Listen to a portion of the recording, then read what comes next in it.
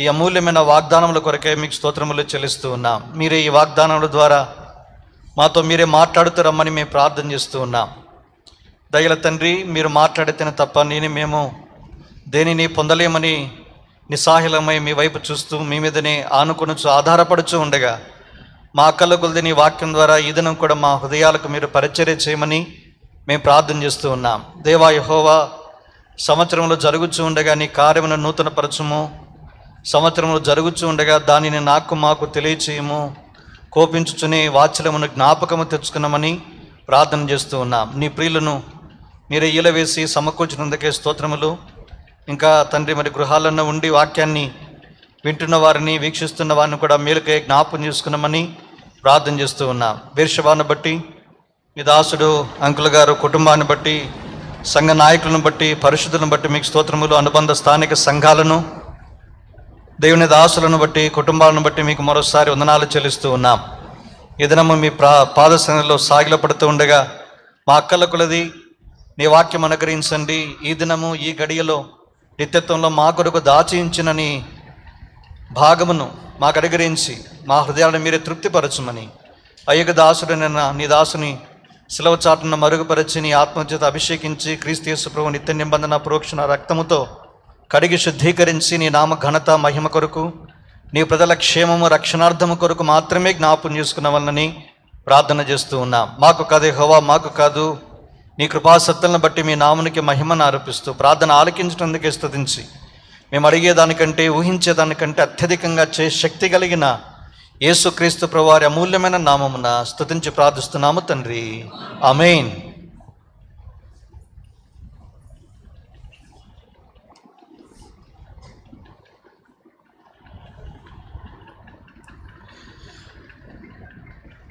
పరిశుద్ధ గ్రంథము బైబిలు రెండు నిబంధనల కలయిక అని మనం ఎరుగుదుము. అందులో మొదటిది 39 పుస్తకాలు కలిగిన పాత నిబంధన, రెండవది 27 పుస్తకాలు కలిగిన క్రొత్త నిబంధన.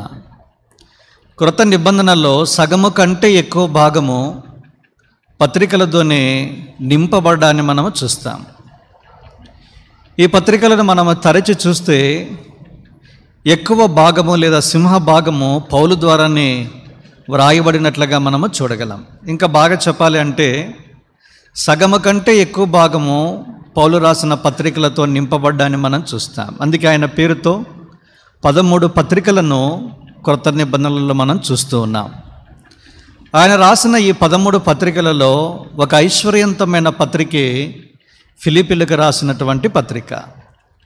ఈ ఫిలిప్పీకి రాసిన పత్రికల్లోనికి వెళ్ళడానికి మునుపు ఈ ఫిలిప్పి అనే పట్టణాన్ని గురించి, ఫిలిప్పిలో పౌలు చేసిన పరిచర్యను గురించి మనము తెలుసుకోవడము చాలా ప్రాముఖ్యం. అపోస్తలుడైన పౌలే మరి ఫిలిప్పి పట్టణాన్ని తాను చేసిన 2వ మిషనరీ ప్రయాణంలో దర్శించినట్లుగా మనము చూస్తాం. ఈ సంఘ చరిత్రను తెలియజేసే అపోస్తలుల కార్యములు 16వ అధ్యాయంలో 11 నుంచి 40 వచనం వరకు ఫిలిప్పిలో జరిగిన సంఘటనలను మరి పరిశుద్ధాత్మ దేవుడు తేటగా రాయడాన్ని మనము చూస్తాం. కనుక ఈ ఫిలిప్పి పట్టణము మాసిదోనియా దేశములో ఒక ప్రాముఖ్యమైన మరి ప్రఖ్యాతిగాంచిన పేరు గడించినటువంటి పట్టణంగా ఉందని, అది రోమా ప్రభుత్వములో లేదా సామ్రాజ్యములో ప్రాముఖ్యమైనటువంటి స్థలముగా ఉన్నదని ఈ అపోస్తల కార్యములు 16వ అధ్యాయంలో మనం చూస్తాం. ఈ ఫిలిప్పి అన్న పదము లేదా పేరు అలెగ్జాండర్ ది గ్రేట్, అలెగ్జాండర్ చక్రవర్తి తండ్రి పేరుతో మరి పట్టణము పేరు పెట్టబడినట్టుగా మనం చూస్తాం. సెకండ్ ఫిలిప్ అంటాం. ఫిలిప్ 2వ ఫిలిప్పు ఆయన పేరుతోనూ ఈ ఫిలిప్పి పట్టణానికి పేరు పెట్టబడినట్టుగా మనము చూస్తాం. ఫిలిప్పి పట్టణము మరి వ్యాపార కేంద్రంగా విశేషంగా వర్ధిల్లినట్టుగా మనం చూడగలము. బంగారు గనులు ఈ ఫిలిప్పి పట్టణంలో ఉండడాన్ని మనం చూస్తాం. ఎక్కడైతే ఇలాంటి గనులు లేదా బంగారం విస్తారంగా ఉంటుందో వ్యాపారం కూడా చాలా బాగా కనబడ్డాన్ని మనం చూస్తాం. మీరు చిత్రపటము లేదా జాగ్రాఫికల్ చార్ట్ మీరు చూస్తే, భౌగోళికంగా మీరు ఈ చివరిలో పేజెస్ ఉంటాయి, అది కూడా చాలా ప్రాముఖ్యము. అది మీరు చూడగలిగితే సముద్రము చుట్టూ కొన్ని ప్రాంతాలు ఉన్నాయి. గ్రీస్ ఒకవైపు ఉంది, దాని పక్కన మాసిదోనియా, దాని కిందనే ఫిలిప్పి అనేటువంటి పేరుతో ఒక పట్టణాన్ని మనం చూడగలం. కనుక సముద్ర భాగానికి త్రోయి నుండి మనం చూడగలిగితే ఫిలిప్పి పట్టణానికి పౌలు ప్రయాణం చేసి అక్కడికి చేరుకున్నట్లుగా మనం చూస్తాం. కనుక వ్యాపార కేంద్రంగా బంగారు గనులకు ప్రసిద్ధిగాంచిన పట్టణమే ఫిలిప్పి పట్టణంగా మనము చూడగలం.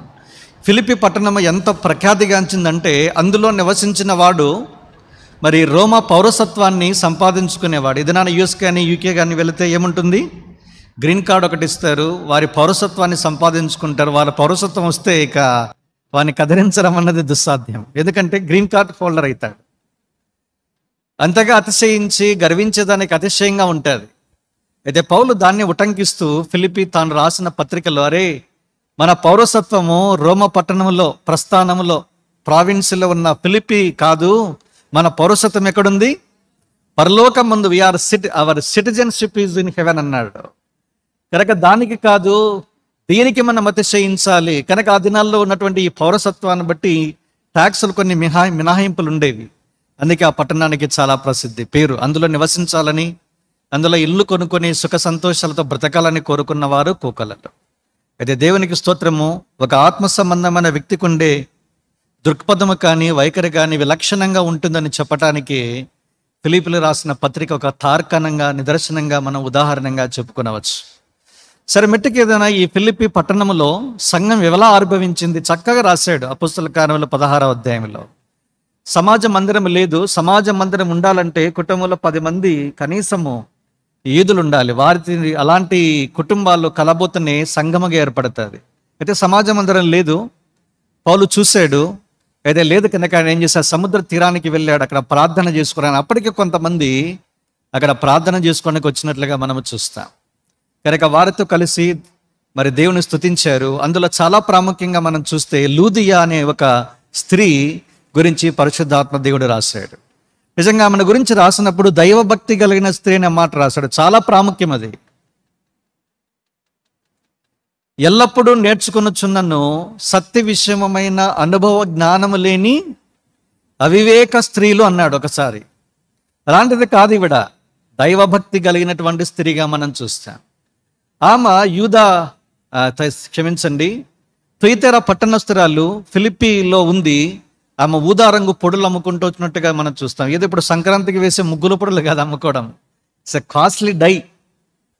అద్దెకాలకి వాడతారు, చాలా విలువైనది. కొంచెము పొడే ఈ దినాల్లో లక్షల్లో మరి ఎక్కువ భాగము మరి వేలాది రూపాయలు చెల్లించడానికి అవకాశం ఉంటుంది. చాలా ధనిక కుటుంబానికి సంబంధించినది ఆవిడ. అయితే ప్రభుకు స్తోత్రము, ఆమె ధనము ప్రభువుని సేవించడానికి ఆటంకంగా లేకపోయింది. దాన్ని బట్టి ప్రభువుని స్తుతించాలి. ఎంత డబ్బులున్నా, ఎంత ఐశ్వర్యం ఉన్నా, దేవుని సేవకులకు, దేవుని పరిచర్యకి చెయ్యి చాచనేటువంటి ధనము కానీ వ్యక్తులు కాను కేవలము నిష్ప్రయోజకులుగా మనము చూస్తాం. అయితే ఈ స్త్రీ దైవభక్తి కలిగింది అని చెప్పడం మాత్రమే కాదు, ఐశ్వర్యవంతరాలు ధనవంతరాలని మాత్రమే కాదు, దీని యొక్క వాక్యము పౌలు నోట నుంచి వస్తే ఆయన ద్వారా దీని యొక్క వాక్యం వినింది, నీటి బాప్తిసం పొందింది, ఇంటి వారందరూ రక్షించబడ్డారు. ఆమె ఇంటిలోనే సంఘం ఆవిర్భవించినట్టుగా మనం చూస్తాం. ఇంకో మాటలో చెప్పాలంటే ఫిలిప్పి సంఘ ఆవిర్భావము ఎవరి ద్వారా ఆరంభమైంది? ఒక స్త్రీ ద్వారా ఆరంభమైంది. ఒక దైవ భక్తి గల స్త్రీ ద్వారా ఆరంభమైంది. ఒక ధనిక కుటుంబం నేపథ్యం కలిగిన కుటుంబం నుంచి వచ్చిన స్త్రీ ద్వారా ఆరంభమైంది. తన సొంత ఇంటిలోనే సంఘం ఆవిర్భవించింది. ఎంత గొప్ప కార్యమో మరి చూడండి. నిజంగా ఆరంభంలో ఇండ్లల్లోనే సంఘ ఆవిర్భవించాయి. అలాంటి వారు ఈ దినాల్లో దేవునికి కావలసిన వారిగా మనం చూస్తాం. ఎంత డబ్బున్నా, ఎంత హోదా ఉన్నా, ఎంత పదవి ఉన్నా, దేవుని కార్యాలలో నేను ఆసక్తి లేకపోతే బ్రతకడమే వ్యర్థం. అందుకే 1 కొరింథీ 15:58 ఒక మాట ఉంటుంది, కాగా నా ప్రియ సహోదరులారా, ప్రభునందు మీ ప్రయాస వ్యర్థము కాదని ఎరిగి స్థిరులను కదలిన వారును ప్రభువు కార్యాభివృద్ధిందు ఎప్పటికీ ఆసక్తి. ఆ మాట మీరు గమనించండి. ప్రభువు అభివృద్ధి చెందటానికి మనం ఏం కావాలా? ఆసక్తి పరులుగా ఉండాలా. దేనికి ఆసక్తి? మన ఆసక్తి రకరకాలుగా ఉంటుంది.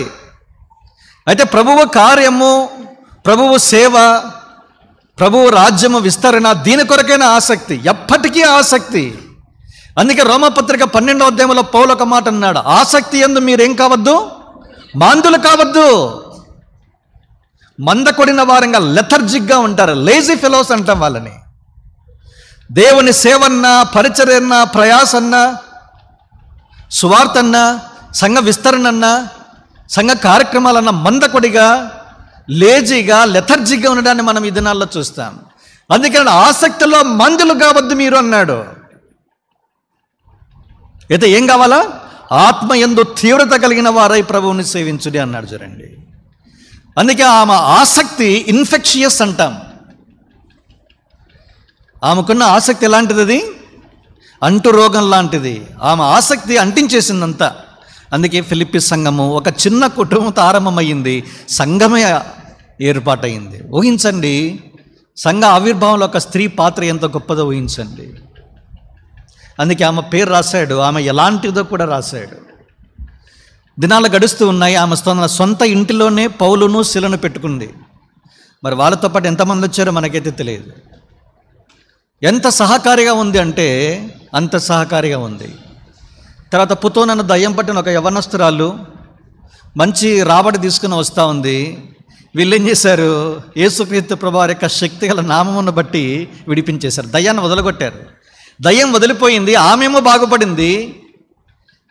ఎవరిని బట్టి రాబడి పొందుతా ఉన్నారు, రాబడి మాత్రము పోయింది, దివాలా తీశారు. ఇప్పుడు ఏం చేశారు? కేసు పెట్టారు వాళ్ళ మీద.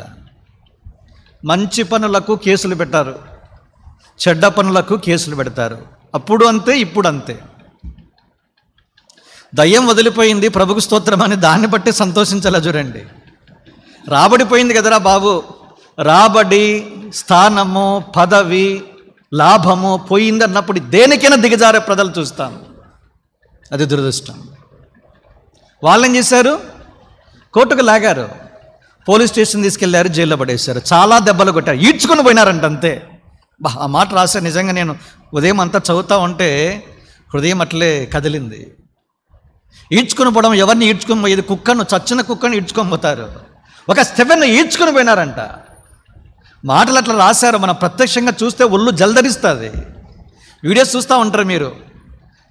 క్రైస్తవుల మీద దాడులు ఎలా ఉంటాయి? ఈడ్చుకొని పోవడము, కుక్కను లాగినట్టే లాగుతూ ఉంటారు. బట్టలు తీసుకుని లాగినట్టు, జుట్టు పట్టుకొని లాగడం. ఈడ్చుకుని పోయారు, చాలా దెబ్బలు కొట్టారంట. తీసుకెళ్ళి చెరసాల్లో వేశారు, అరికాళ్ళకు బొండలు బిగించి కదలకుండా చేసి పడేశారు. ఇప్పుడు ఏం చేయాలా? ఏడవల్ల. అది కొసమెరుపు. దుఃఖపడలా. ప్రార్థన చేస్తూ ఉన్నారు, కీర్తనలు పాడుతూ ఉన్నారు. కీర్తనలు ఎప్పుడు పాడుతారు? సంతోషం కలిగితే కీర్తనలు. ప్రభును స్తుతిస్తూ ఉన్నారు. మహాభూకంపం అనే మాట రాశాడు పరిశుద్ధాత్మ దేవుడు. షేక్ చేసి పడేశాడు అంతే. దేవుని కార్యాల్లో ఆసక్తి కలిగి నువ్వు ముందుకెళితే నీ కొరకు ప్రకృతిని కూడా దేవుడు చలింపచేయాలని చెప్పడానికి ఇదే ఉదాహరణ. Motifs are good.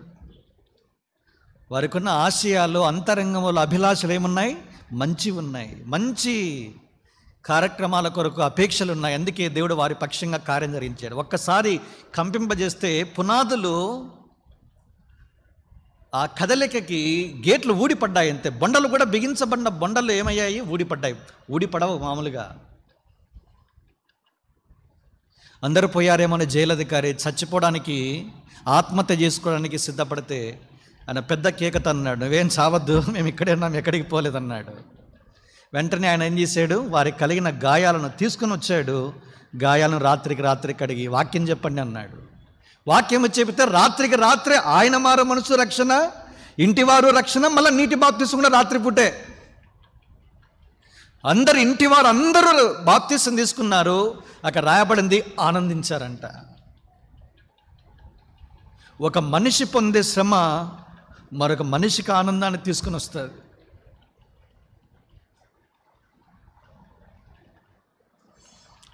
నీవు పొందే శ్రమ, నీవు పొందే హింస, నీవు పొందే దరిద్రత, నీవు పొందే కరువు, వస్త్రహీనత, ఖడ్గము ఒక ఎదుటి వ్యక్తికి ఆనందాన్ని, రక్షణను కలగజేస్తుందంటే ఎంతకంటే ఆనందం ఏముంది? అందుకే రోమపత్రిక 8వ అధ్యాయంలో రాసిన మాటలు, శ్రమ కావచ్చు, బాధ కావచ్చు, హింస కావచ్చు, వస్త్రహీనత కావచ్చు, కరువు కావచ్చు, ఉపద్రవము కావచ్చు, ఖడ్గము కావచ్చు, క్రీస్తు ప్రేమ నుండి ఎడబాపునది ఏంటి అన్నాడు. 37కి వచ్చి అయినను వీటన్నిటిలో మనలను ప్రేమించిన వాని ద్వారా, ద్వారా అన్నమాట ఇక్కడ కూడా రాయబడింది. అత్యధికమైన విజయశాలనం అనే మాట రాశారు చూడండి. అన్ని పరిస్థితుల్లో ఆనందంతో తాను ముందెళ్ళడం మనం చూడగలిగితే ఆనందం, ఇదే మన అనుభవంగా మారాలన్నది దేవునికి అభిలాష. అందుకే ఫిలిప్పి 4:13 నీకు నాకు వాగ్దానం. రక్షించబడ్డారు, ఆనందించారు, ఉదయకాలం వచ్చింది, వారు విడిపించబడ్డారు. తర్వాత ఏమయ్యారు? లూదియా ఇంటికి వెళ్ళారు. అక్కడ కొంతకాలం ఉన్నట్లుగా మనము చూస్తాం. ఇది ఫిలిప్పి పట్టణములో సంఘము ఆవిర్భావానికి పునాదులు మనం చూస్తాం. శ్రమ, బాధ, హింస, కరువు, వస్త్రహీనత సంఘ ఆవిర్భావంలో పాలు పొందినట్టుగా మనం చూడగలం. అందుకే వారి క్రయము, వారి కన్నీరు, వారి పేదరికాన్ని, వారి దరిద్రతను జ్ఞాపకం చేసుకున్నప్పుడు మనం ఎప్పుడూ చులకనగా మాట్లాడాం. మనం క్రయం చెల్లించండి, మనకు తెలుస్తుంది ఏంటో.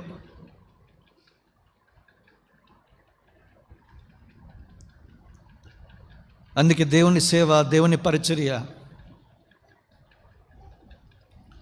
చేసేవారిని కానీ, సంగతులు భిన్నంగా ఉన్నప్పుడు కానీ చూసి చులకనగా మాట్లాడే స్థితి నుంచి దేవుడే నిన్ను నన్ను విడిపించునుగాక. ఇది ఫిలిప్పి సంఘములో లేదా ఫిలిప్పి పట్టణములో సంఘ ఆవిర్భావానికి పడినటువంటి పునాదులు. అందుకే ఏ చరిత్ర అయినా మీరు చూడండి, సంఘం ఆవిర్భవించిందంటే ఎంతోమంది క్రైదనం, ఇంక్లూడింగ్ హెబ్రోన్. 2000 సంవత్సరం వాచ్నైట్ సర్వీస్ వచ్చినప్పుడు మీకు జ్ఞాపం చేశాను. 75 years పూర్తి చేసుకున్నాం బేర్షెబా. ఇది 77 ఏళ్ళు అయింది. కనుక దేవుని దాసుడు కావచ్చు, జతపని వారు కావచ్చు, చెల్లించిన క్రయం, అవమానం, తృణీకారం, వ్యతిరేకత ఆవిర్భవించింది. సంఘాలు వర్ధిల్లాయి, విస్తరించాయి. అందుకే మనం ఇదనాన్న సంతోషంగా, సుఖంగా ఫ్యాన్ కింద కూర్చొని దీని యొక్క వాక్యం వింటూ ఉన్నాం. కనుక వారు ప్రయాసపడ్డారు. అయితే వారి కష్టములో మనము పాలపంపే పొందని వారంగా ఉన్న వారి పొందిన కష్టం, వారి ప్రయాస, విశ్రాంతిలో మనం ప్రవేశించాం, ఆనందిస్తూనే ఉన్నాం. ఇది ఫిలిప్పి సంఘ ఆవిర్భావానికి సామాన్యమైన ఉపోద్ఘాతం. ఇలాంటి సంఘాన్ని రెండవ మిషనరీ ప్రయాణంలో ప్రయాసతో, కష్టముతో ఏర్పాటు చేసినట్టుగా మనము చూస్తాం.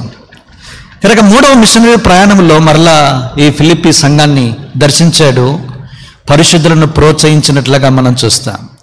రోమాలో తను 2 సార్లు చెరసాల్లో ఉన్నప్పుడు రెండవసారి ఆయన ఈ ఫిలిప్పి సంఘాన్ని ప్రోత్సహిస్తూ 4 అధ్యాయాలు కలిగిన పత్రికనే వారి కొరకు రాశాడు. ఎందుకు రాశాడు అన్నది చాలా ప్రాముఖ్యము. ఎప్పుడు రాశాడు అన్నది ఇంకొక ప్రశ్న, దానికి జవాబు అది ప్రాముఖ్యము. ఎలాంటి సంగతులను గురించి రాశాడన్నది అది కూడా చాలా ప్రాముఖ్యమే. నాకున్న సమయ హద్దుబాటును బట్టి చాలా క్లుప్తంగా జ్ఞాపం చేసి నేను ముగించే ప్రయత్నం చేస్తాను. ఎక్కడి నుంచి రాశాడు అంటే చెరసాల నుంచి రాశాడు. పత్రికలను 2 భాగాల మనం వర్గీకరించవచ్చు. మొదటి వర్గం ఏంటంటే పాస్టోరల్ ఎపిజల్స్ అంటాం, కాపరి పత్రికలు అంటాం. రెండవది ప్రిజన్ ఎపిజల్స్ అంటాం. రెండవది చెరసాల, కారాగార పత్రికలను అంటాం. పాస్టర్స్ అంటే పాస్టరల్ ఎపిజల్స్ అంటే పాస్టర్స్ దేవుని సేవకులుగా ఉన్న వారిని మరి ప్రోత్సహిస్తూ బలపరచటానికి ఆయన పత్రికల్లో వ్యక్తిగతంగా రాశాడు. ఉదాహరణకి తిమోతికి కానీ, తీతుకు కానీ కాపరులు వారు. అందుకే వారిని ఏం చేశాడు? ప్రోత్సహించటానికి పరిచర్యలో మరి కాపరి పత్రికలుగా వారి గురించి 3 పత్రికలు రాశాడు. 1, 2 తర్వాత తీతు 3 పత్రికలు మనం చూస్తాం. ఇక రెండవ రకానికి సంబంధించిన పత్రికలు ఏంటంటే కారాగార పత్రికలు అంటాం, ప్రిజన్ ఎపిజల్స్ అంటాం. అంటే చెరసాలలో ఉన్నాడు, చెరసాలలో ఉండి పత్రికలు రాశాడు. 4 పత్రికలు రాశాడు ఆయన. ఎఫెసీ పత్రిక 1, కొలస్సీ పత్రిక 1, ఫిలిప్పి పత్రిక 1, ఫిలిమోనుకు రాసినటువంటి పత్రిక 1, వెరసి 4 పత్రికలు. ఫిలిప్పి పత్రిక చెరసాల పత్రికలలో 1గా మనం చూస్తాం. ఊహించండి, మీరు పత్రిక చదవండి, ఆయన చెరసాలలో నుంచి రాశాడా, అంతఃపురంలో నుంచి రాశాడా అన్నట్టుగా కనబడుతుంది. ఈ పత్రికలో మనకు బాగా కనపడేది ఆనందం. ఇంచుమించుగా 17 times ఈ మాట పదే పదే కనబడుతుంది. జైల్లో ఉన్నవాడేంటి, కారాగారంలో ఉన్నవాడేంటి, ఆనందించడం ఏంటి? మనకేమో స్వేచ్ఛ ప్రపంచంలో ఉన్నాం, స్వాతంత్రం పొందిన దేశంలో ఉన్నాం, చెరసాలలో లేం, అయినా మనకు సంతోషం లేదు. ఆశ్చర్యంగా లేదా? 4 గోడల మధ్య ఉన్నవానికేమో ఆనందం ఉంది, స్వేచ్ఛగా ఉన్న మనకేమో ఆనందం లేదు, ఆవిరయింది. చెరసాల అంటే ఈ దినాల్లో ఉన్న పోలీస్ స్టేషన్లో ఉన్నవి కాదది. మనిషి నిలబడితే పైన చిన్న ద్వారం మాత్రమే కనబడుతుంది. అటువైపు కానీ ఇటువైపు కానీ ఆనుకున్న దానికి కూడా పడుకున్నదానికి కూడా స్థలం ఉండదంట. రోమా చెరసాలలు భయంకరంగా కనబడతాయి. ఏం వాష్ చేయరు. అన్నం తీసుకుని వచ్చి అక్కడ పడేస్తే ఇక దానికి కేర్ ఆఫ్ అడ్రస్ ఎంత మురికిగా ఉంటుందో మనకు తెలియదు. ఇక అలాంటి భయంకరమైన స్థితి. 2వ రకానికి సంబంధించి దీనికి 2వ వర్షన్ కూడా ఉంది. ఆయన కైసర్ అంతఃపురంలో ఆయన కొంతకాలము విజిట్ చేయడానికి అనుమతి పొందాడు కనుక ఈ స్థలంలో నుంచి రాశాడని కొంతమంది అభిప్రాయం. సరే, భిన్నంగా అభిప్రాయాలున్న చెరసాల అనుభవంలో ఉన్నాడు. చెరసాలలో నుంచి పత్రిక రాశాడు.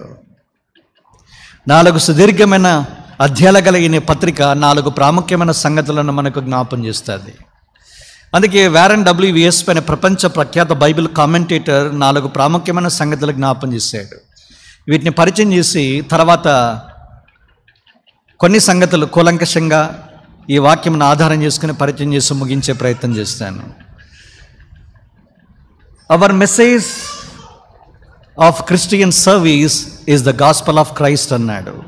మనం చేసే సేవా పరిచర్యలో వర్తమానం ఏదైనా ఉంది అంటే దాని కేంద్ర బిందువు ఎవరు? The gospel of Christ. యేసుక్రీస్తు ప్రభువారి యొక్క సువార్తనే కేంద్ర బిందువుగా మనం చూడగలం. అది మొదటి అధ్యాయానికి ఒక శీర్షికగా మనము చెప్పవచ్చు. యేసుక్రీస్తు ప్రభువారు సువార్తలో కేంద్ర బిందువుగా మనం చూడగలం. అందుకే 17 టైమ్స్ 17 ఆయన లాంటి పదాలు కదా 18 సార్లు క్రీస్తు అనే మాట మనకు కనబడుతుంది. The centrality of the gospel is the person. సువార్తకు కేంద్ర బిందువు ఒక వ్యక్తి, ఆ వ్యక్తి యేసుక్రీస్తు ప్రభువారు. సువార్త అంటే 1 కొరింథీ 15:3 ప్రకారం నా సువార్త ప్రకారము లేఖనం ప్రకారము క్రీస్తు మన పాపలతో చనిపోయాడు, సమాధి చేయబడ్డాడు, లేఖన ప్రకారము తిరిగి లేచాడు. కనుక యేసుక్రీస్తు ప్రభువారి యొక్క మరణము, భూస్థాపన, పునరుద్ధానం ఇది సువార్త. క్రైస్తవ పరిచర్యలో వర్తమానం ఏదైనా ఉంది అంటే కేంద్ర బిందువు ఏంటి? యేసుక్రీస్తు ప్రభువారి యొక్క సువార్త. సువార్త అంటే మరణము మరియు పునరుద్ధానం 2 కలిసి వెళ్ళాలా. మరణము మాత్రమే కాదు, పునరుద్ధానం కూడా ఉంది. రెండవది, the model of our Christian service is the example of Christ అన్నాడు ఆయన. మనం చేసే సేవా పరిచర్యల మాదిరి ఎవరైనా ఉన్నారు అంటే ఎవరది? సాక్షాత్తు యేసుక్రీస్తు ప్రభువారే అన్నాడు. అది 2వ అధ్యాయానికి కేంద్ర బిందువు. అందుకే మీరు చూడండి, ఏ పత్రికల్లో కూడా లేనంతగా యేసుక్రీస్తు ప్రభువారి యొక్క శిలువ మరణాన్ని తారాస్థాయిలో ఫిలిప్పీ పత్రిక 2వ అధ్యాయంలో మనం చూస్తాం. ఆయన అంతగా పరలోక రాజ్యంలో దేవునితో పాటు ఉన్న స్థానము నుంచి మొదలుపెట్టి మనుష్య ఆకారంగా శరీరధారిగా దాసుని స్వరూపాన్ని ధరించుకొని భూమి మీదకి వచ్చి రిక్తునిగా ఎలాగో చేయబడ్డాడో ఆయన రాసిన తీరు, వర్ణన, శిలువ మరణము పొందినంతగా చూపించిన విధేయత ఏ పత్రికలో కూడా నీకు నాకు కనబడదు. ప్రత్యక్షంగా శిలువ మరణాన్ని పొందిన వారి యొక్క అనుభవంలో నుంచి ఈ మాటలు రాలా. పేతురు కొంచెం వరకు రాశాడు. అయితే at the time of crucifixion, శిలువ వేసే సమయానికి పేతురు లేడు. యోహాను సువార్త 19వ అధ్యాయంలో మనం చూస్తాం. ఎవరున్నారు? యోహానని యవనస్తుడు మాత్రమే కనబడతాడు. 4 స్త్రీలు ఉన్నారు, ఒక యవనస్తుడు ఉన్నాడు. 4:1 రేషియో. శ్రమల్లో, బాధల్లో, కష్టాల్లో, కన్నీళ్ళలో ఎక్కువ శాతం నిలకడగా ఎవరైనా ఉంటారంటే అది సహోదరులు మాత్రమే. నేను చెప్పడంలే, బైబిల్ చెప్తుంది. తక్కువ మంది మాత్రమే పురుషులు ఉంటారు.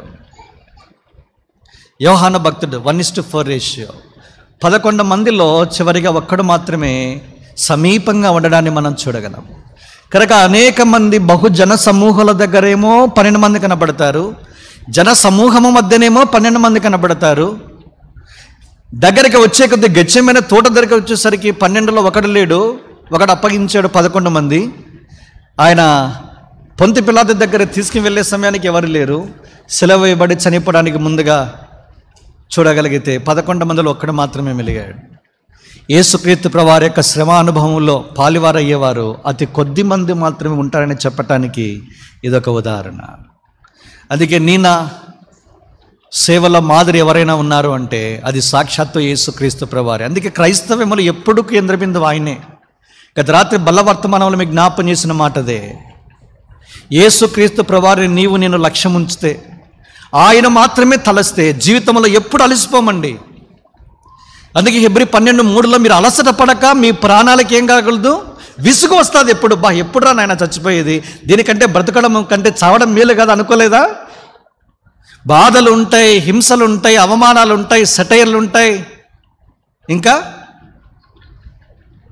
కాని మాటలు ఉంటాయి, కాని వ్యక్తుల ప్రవర్తన తీరు ఉంటాయి, ఇవన్నీ బాధిస్తూనే ఉంటాయి. బ్రతకడం కంటే చావడం మంచిది కదా అనిపిస్తుంది, విసుగొచ్చేస్తుంది ఎంతకాలం. అయితే నీకు నాకు మాదిరి ఒకడే, ఆయన యేసుక్రీస్తు ప్రభువారు. ఆయన నీకు నాకు మాదిరి. నా బాధలో కానీ వెళ్ళే పరిస్థితులు కానీ యేసుక్రీస్తు ప్రభువారిని చూస్తే ఎప్పటికీ కూడా మనం విసుగు చెందాం, అలసిపోం. మనం అలసిపోతున్నామంటే మన ప్రాణాలకు వెక్కసము విసుగు కలుగుతూ ఉందంటే మన ఫోకస్ తప్పించేసామని అర్థం. అందుకే 12:2 లుకింగ్ అన్టు జీసస్, యేసు మీద లక్ష్యం ఉంచండి అని చెప్పాడు ఆయన. మన గురి గమ్యము లక్ష్యం ఒకటే, ఆయన యేసుక్రీస్తు ప్రభువు. ఆయనే నీకు నాకు మాదిరి. ఆయన తీసుకున్న స్థానాన్ని మనం చూడగలిగి పొందిన శిలువ మరణాన్ని చూస్తే ఆయనే నీకు నాకు కేంద్ర బిందువు. ఆయన మాదిరిగా మనం కలిగి సాగిపోవాలి. అందుకే రాత్రి 1 పేతురు పత్రిక 2:21 ఒక మాట అన్నాడు, తన అడుగు జాడల యందు మీరు నడుచుకున్నట్లు ఆయన మనకేం చేశాడు, మాదిరి ఉంచిపోయిన మాట దగ్గర ఒక మాట చెప్పడం మానేశా. అడుగు జాడలను అనుసరిస్తూ ముందుకెళ్ళాలంట. అడుగు జాడలను అనుసరిస్తూ ముందుకెళ్ళే వాళ్ళని ఏమంటాము, అడుగు జాడలను అనుసరిస్తూ ముందుకెళ్ళామనుకో వాళ్ళని ఏమంటాము, డిసైపుల్స్, శిష్యులు. యేసుక్రీస్తు ప్రభువారు భూమి మీదకి వచ్చి సంఘాన్ని ఆవిర్భవించింది విశ్వాసులు పుట్టగొడుగుల్లాగా లేవడం కాదు.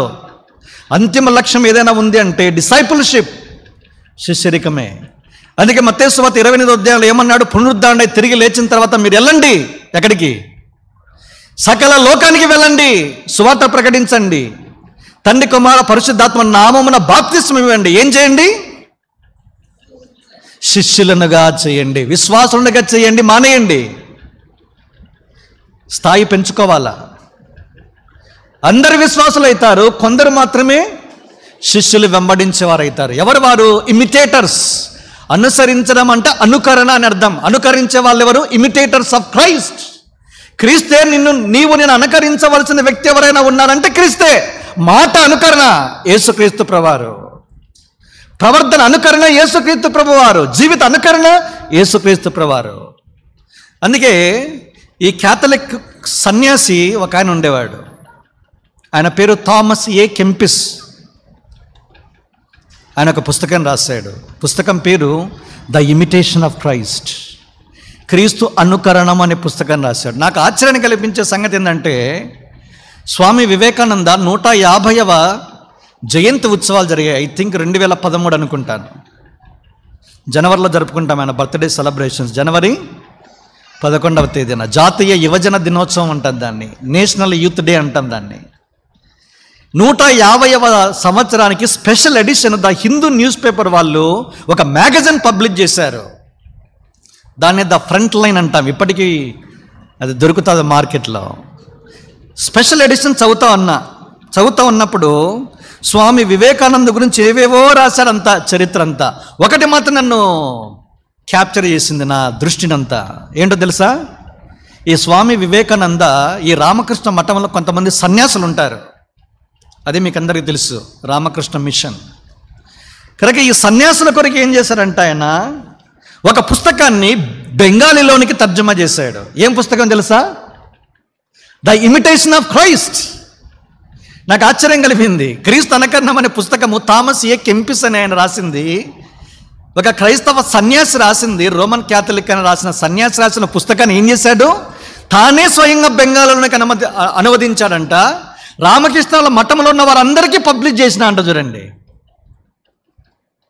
అది ఒకవైపు అయితే ముగింపుకు వచ్చేసరికి ఏం రాశాడు తెలుసా, చచ్చిపోయేంత వరకు స్వామి వివేకానంద చేతిలో వాళ్ళ గ్రంథం ఒకటి ఉంది, దానితో పాటు ఏముందంట? The imitation of Christ. మార్కెట్లో దొరుకుతుంది. క్రిస్టియన్ ట్రూత్ బుక్ రూమ్ వాళ్ళు తెలుగులో అనువదించారు. మీకు ఇంగ్లీష్లో చాలా సారవంతంగా నిజంగా చదువుతూ ఉంటే బాగా ఉంటుంది. అది మీరు కాపీ చదవచ్చు. క్రీస్తు అనుకరణము నాకు తెలిసినంత వరకు ఎక్కువ భాషల్లోనికి తర్జుమా చేయబడింది. లక్షలాది కాపీస్ అమ్ముడుపోయాయి. స్వామి వివేకానందనే ఇన్ఫ్లుయెన్స్ చేయగలిగిందంటే ఒక్కసారి ఊహించండి. ఆ పుస్తకం చదివిన తర్వాత క్రీస్తు గురించి ఆయన మాట్లాడిన మాటలు చూస్తే నిజంగా ఆశ్చర్యం. ఆయన ఏమన్నాడు తెలుసా? If I have lived in the land of Palestine during the days of Nazareth, I would wash his feet not with my tears, but with my blood which flows in my heart అన్నాడు ఆయన. నజరేతులో ఉన్న యేసుక్రీస్తు ప్రభువారు జీవించిన కాలంలో నేను కూడా పుట్టి ఉంటే నేను చేసే పని ఏంటో తెలుసా? ఆయన పాదాలను నా కన్నీటితో కాదు, నా గుండెలో ప్రవహించే రక్తముతో తడిపి పావనం చేసేవని అన్నాడు. చూడండి, ఏ మాట అన్నాడండి అది. If I have lived in the land of Palestine during the days of Jesus of Nazareth, I would wash his feet not with my tears, but with my blood which flows in my heart. నా గుండెలో ప్రవహించే రక్తం అంటే మామూలు మాటనండి, పెరిగి తీసంగా ఆయన పాదాల దగ్గర పెట్టడం అన్నమాట. అంతగా ఇన్ఫ్లుయెన్స్ చేయబడ్డాడు ఆయన. ఎగ్జాంపుల్ ఆఫ్ క్రైస్ట్, యేసుక్రీస్తు ప్రభువారి యొక్క మాదిరి, ఆయన అనుకరణ, ఇదన నిన్ను నన్ను ప్రభావితం చేయాలి. అదే 2వ అధ్యాయానికి మనము శీర్షికగా మనం చెప్పవచ్చు. ఒక లోక సంబంధంగా హైందవత్వంలో ఉన్న స్వామీజీని, ఒక మఠంలో ఉన్న సన్యాసిని ప్రభావితం చేయగలిగితే ఆయన చదివింది ఒక పుస్తకమే, వేరే వ్యక్తి రాసిన పుస్తకం అది. మరి ఈ పుస్తకము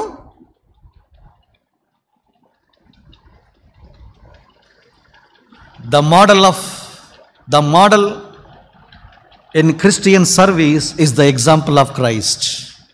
యేసుక్రీస్తు ప్రభువారే నీకు నాకు మాదిరి. క్రైస్తవ సేవలో కావచ్చు, జీవితంలో కావచ్చు, ఆయనే మాదిరిగా అనుసరించాలి, ఆయననే మాదిరిగా కలిగి ఉండాలా. జీవితంలో ఎప్పుడు మన నిరుత్సాహానికి గురికాం. పరిస్థితి ఏదైనా కావచ్చు, ఆయనే నీకు నాకు కేంద్ర బిందువుగా ఉండాలి. అది 2వ అధ్యాయానికి కేంద్ర బిందువు. 3వ అధ్యాయం ఏం రాయబడింది? The motive of Christian ministry is the reward of Christ. నీవు నేను దేవుని సేవిస్తే మనకు కలిగే బహుమానం ఏంటి? క్రైస్తవ సేవలో మోటివ్స్ ఏమైనా ఉన్నాయంట? దేవుని సేవ చేస్తున్నాను, మోటివ్స్ ఏముంటాయి? రాబడి. అదే అబద్ధ ప్రవక్తలు. అదే 3వ అధ్యాయంలో చూస్తాం. ఆయన ఏడ్చిన ఒకే ఒక సందర్భము 3వ అధ్యాయంలో ఒకే ఒక సందర్భంలో కనబడతారు. దేనికి ఏడ్చాడు? వారి కడిపే వారి దేవుడు, వారు తమను కొనిన ప్రభువునే ఏం చేశారంట? అమ్మేశారంట. అందుకే ఏడ్చాడు ఆయన. ఏ మాట అండి అది. దేవుని పేరు చెప్పుకొని లాభపడే వాళ్ళు ఉన్నారు సేవకులు, వాళ్ళకే పంపుతాం మనం కూడా డబ్బులు. డిజిటల్ ప్లాట్ఫామ్ మీద బొమ్మ కనబడుతుంది, వాక్యం వింటారు, మందిరాలకు వచ్చి సంఘాల కానుకలు వేయరు. స్కాన్ కోడ్ ఉంటుంది ఒకటి, ఇప్పుడు క్యూఆర్ కోడ్ ఒకటి ఉంటుంది. ఇప్పుడు ఎంత స్టైలిష్గా ఉందంటే బ్యాంక్ అకౌంట్లో నేమ్ రాయడం లేదు. ఇప్పుడు చూస్తున్నారా లేదా మీరు? బ్యాంక్ అకౌంటు డీటెయిల్స్ లేవు ఇప్పుడు. ఒకప్పుడు ఉండేది ఐఎఫ్ఎస్సి కోడ్లు, బ్యాంకు మళ్ళీ 4-5 అకౌంట్లు నెంబర్లు తర్వాత ఉండే. మొన్న నేను చూశాను, ఒక టీవీ తెర మీద వాక్యం చెప్తా ఉన్నారు, కింద ఏముంది? క్యూఆర్ కోడ్ను మొబైల్ ఇట్లా పెడితే ఆ కోడ్ స్కాన్ చేస్తే డీటెయిల్స్ అన్నీ వచ్చేస్తాయి. జీపే కొట్టచ్చు, ఫోన్పే ఇవ్వచ్చు, ఇంకా ఏమున్నాయి, పేటిఎం కూడా పంపచ్చు అంట. ఇదొక దోపిడీ. దీనికే మనం కూడా డబ్బులు పంపిస్తాం. కష్టపడి ప్రయాసపడేవాడు, మీకోసం కన్నీరు కార్చేవాడు, మీకోసం దివారాతాలు ఉండి మీ కుటుంబము క్షేమం కొరకు ప్రార్థన చేసేవానికి మాత్రం ఇదిలిస్తే ఒట్టు మళ్ళా రూపాయి.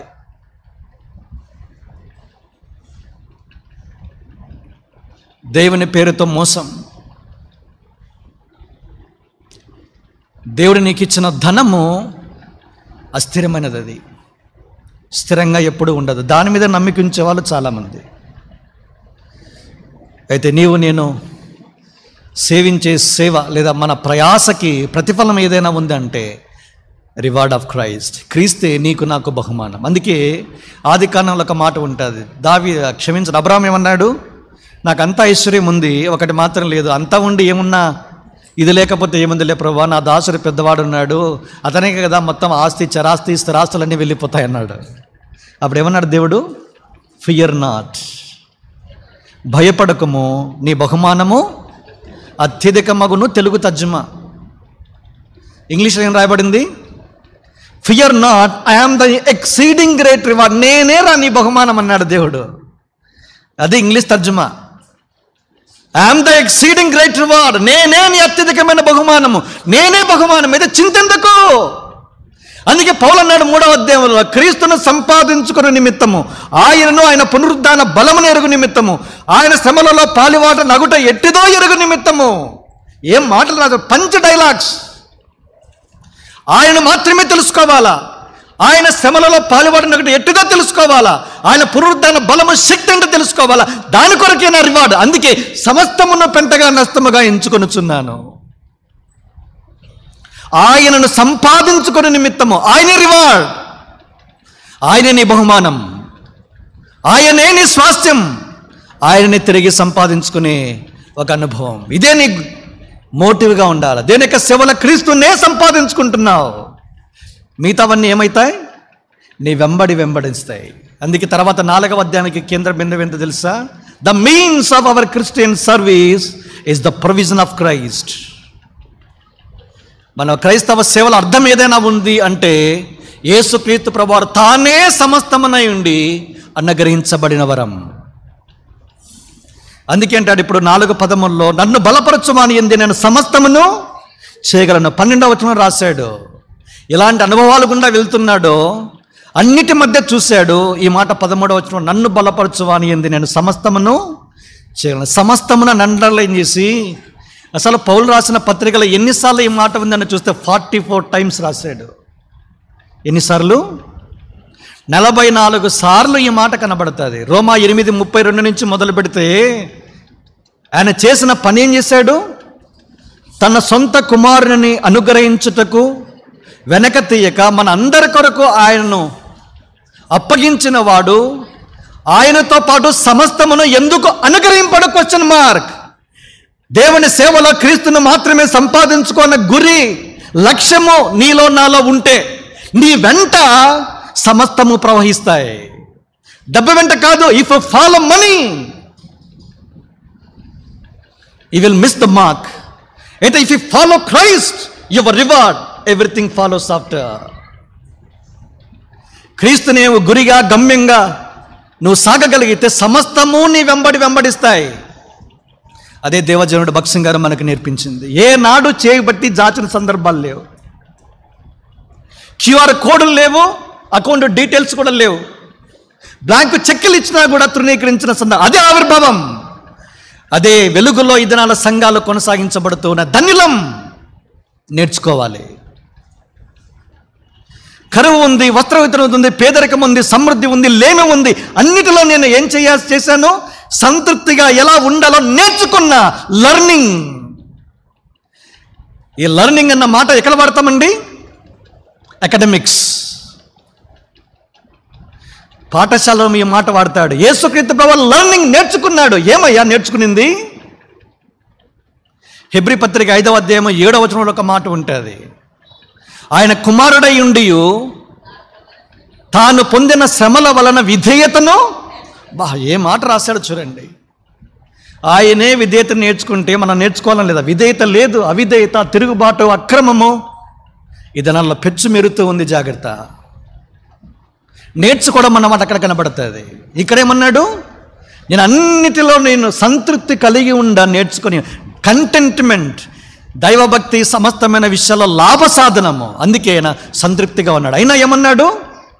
నన్ను బలపరచువానింది నేను సమస్తమును చేయగలను. ఈ మాట వెలుగులో Christ is my strength in spite of all adverse circumstances. ప్రతికూలమైన పరిస్థితులు నా చుట్టూ ఉన్న నా బలము, నా శక్తి ఎవరు తెలుసా? వ్యక్తి అయిన యేసుక్రీస్తు ప్రభువారు. నీ చుట్టూ ఆశాజనకమైన పరిస్థితులు లేకపోయినా మీరు నిరుత్సాహపడద్దు.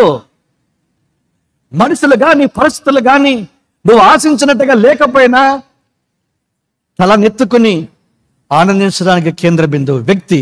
ఆయన నిన్ను బలపరచడానికి సిద్ధంగా ఉన్నాడు. అందుకే రాస్తా, నన్ను బలపరుచున్న వాని యందు నేను సమస్తమును చేయగలను.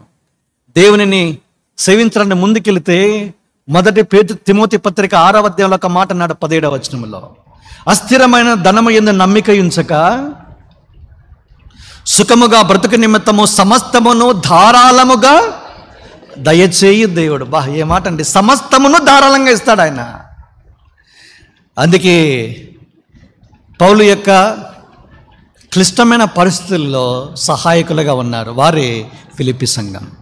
5 ప్రాముఖ్యమైన సంగతుల కొరకు ఈ పత్రిక రాశారు. ఫస్ట్ అండ్ ఫార్మోస్ట్ ఏంటంటే వారికి థ్యాంక్స్ చెబుతూ పత్రిక రాశాడు. మీరు నా అక్కర్లలో మీరు ఎంతో శ్రద్ధ కలవారై నాకు మీరు సాయం చేస్తూ వచ్చారు. ప్రభువును బట్టి మిమ్మల్ని మెచ్చుకుంటున్నా, దేవుని స్తుతిస్తూ ఉన్నానన్నాడు. కనుక దేవుని సేవలో సాగే దేవుని సేవకుల హస్తాలను బలపరచడానికి ప్రార్థన మాత్రమే కాదు, చెయ్యి చాపాల. ఎవరైతే చెయ్యి చాపుతారో వాళ్ళకి బై ప్రోడక్ట్ ఏదైనా ఉంది అంటే 19వ వచనంలో ఉంది. ఏమాట? కాగా దేవుడు తన ఐశ్వర్యం చొప్పున క్రీస్తు యేసునందు మీ ప్రతి అవసరమును తీర్చును. ఇప్పటికీ ఒకరికి వాగ్దానం వచ్చి ఉంటుంది. అది ఎవరికి వాగ్దానము? దేవుని సేవల్లో కష్టపడే వారికి, చెయ్యి చాపే వారికి వర్తిస్తుంది, అందరికీ లేదు అది. అయితే ఇంగ్లీష్ బైబిల్లో ఒక మాట ఉంది, తెలుగులో మిస్ అయింది ఎందుకు. My God shall supply all your need అని రాశాడు చూడండి. తెలుగులో ఏమన్నాడు? కాగా దేవుడు తన ఐశ్వర్యం చొప్పున, నా దేవుడు అన్నాడు చూడండి. ఏమి పర్సనల్ ఎక్స్పీరియన్స్ ఉందో చూడండి దేవునితో పౌలు. ఎక్కడున్నాడు? మళ్ళా చెరసాలలో. ఆయనే నా బలం, నా ప్రతి అవసరతను దేవుడు తీర్చాడు, మీ ద్వారా తీర్చాడు. దేవునికి స్తోత్రం. మీరు చేసింది మామూలు విషయం కాదు. ఏంటది? మనోహరమైన యాగం అన్నాడు. ఈ మాట సంఖ్యాకాండము 15వ అధ్యాయం 1 నుంచి 10 వచనాలు రాయబడిన మాట ఇది. ఈ యాగము సాక్రిఫైజెస్. మనం ఇతరులకి, ముఖ్యంగా దేవుని సేవలో ప్రయాసపడుతున్న వారి కొరకు మనము చేసే చేతులు, అది దేవునికి చేసే యాగము, సమర్పణ, త్యాగము, బలులతో సమానం. అది ఇలాంటి పనిలో నువ్వు నిమగ్నమై ఉంటే దేవుడు ఏం చేస్తాడు? మీ ప్రతి అవసరమును తీరుస్తాడు. అందుకే దేని గురించి చింతించొద్దు అన్నాడు ఫిలిప్పీ 4:6లో. దేని గురించి చింతపడద్దు, ప్రతి అవసరత తీర్చే దేవుడు ఉన్నాడు. దానికంటే ముందు దేవుని అవసరత, దేవుని దాసుల అవసరత తీర్చడానికి ఆశపడు.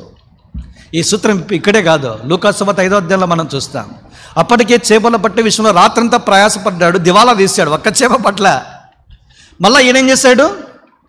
వాక్యం ప్రకటించాలి, కొంచెం దోణ ఇస్తావా అంటే సరే దోణ తీసుకున్నాడు. మళ్ళా వాక్యం చెప్పాడు కొద్దిసేపు, తర్వాత ఏమన్నాడు?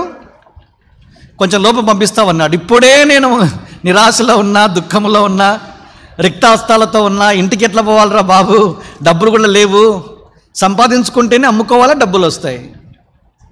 ఈయన నాన్ను ఊరికే నాదోనే తీసుకుని వాడుకుంటా ఉన్నాడు అని విసుగు చెందలే ఆయన. సరే చేశాడు. తర్వాత ఏమన్నాడు? అంతా అయిపోయిన తర్వాత పేతుడు నీ వల తీసుకెళ్ళి కుడివైపున వేయమని చెప్పాడు. వెంటనే ఏమైంది? విస్తారమైన చేపల రాశి పడింది. చూసిన వెంటనే ప్రభువా నేను పాపాత్ములను, దయచేసి నన్ను విడిచిపో. దేవుని అవసరతను మొదట తీర్చడానికి ప్రయత్నం చేస్తే తర్వాత దేవుడు నీ అవసరతను తీరుస్తాడు. కనుక మొదట దేవునికి ప్రాధాన్యత, దేవుని యొక్క దాసులకి ప్రాధాన్యత, దేవుని యొక్క పరిచర్యకు ప్రాధాన్యత, దేవుని యొక్క రాజ్యానికి ప్రాముఖ్యత, then followed by your needs, తర్వాత నీ అవసరత. అందుకే యోహాను మత్తయి 6:30లో దేవుని యొక్క రాజ్యమును నీతిని మొదట వెతకండి, అప్పుడు అవన్నీ మీకు అనుగ్రహించాడు. ఏవన్నీ పైన చెప్పబడి, తినడానికి తిండి, కట్టుకోవడానికి బట్ట, ఉండడానికి ఇల్లు, అవి మొట్టమొదట అవన్నీ తీర్చబడతాయి. కనుక దేవుని కార్యముల కొరకై నీవు నేను మన చేతిని చాచే వ్యక్తులుగా ఉంటే మనం ధన్యులం. అందుకే 5 ప్రాముఖ్యమైన సంగతులలో సమయ హద్దుబాటును బట్టి ముగిస్తూ ఉన్న మొదటిది ఏంటంటే వారిని ప్రోత్సహిస్తూ, వారిని మెచ్చుకుంటూ, వారికి కృతజ్ఞత తెలుపుతూ ఆయన ఈ లేఖ రాశాడు. నిజంగా ఒక పౌలు చెరసాల్లో ఉన్నప్పుడు వారు ఎంత సహాయం చేశారంటే అంతగా సహాయం చేశారు. బంధకాల్లో ఉన్న వారిని మనం జ్ఞాపం చేసుకోవాలి, చెరసాల్లో ఉన్న వారిని జ్ఞాపం చేసుకోవాలి, దరిద్రతలో ఉన్న వారిని మనం జ్ఞాపం చేసుకోవాలి, ప్రయాసపడుతున్న వారిని మనం జ్ఞాపం చేసుకోవాలి. వారి కొరకు మన చేతులు చాపగలిగితే ధన్యులము. దేవుడు మన అక్కలను ధారాళంగా, సమృద్ధిగా, ఐశ్వర్యవంతంగా ఎలా దేవుడు తీరుస్తాడో అనుభవంలో మనం నేర్చుకుంటాం.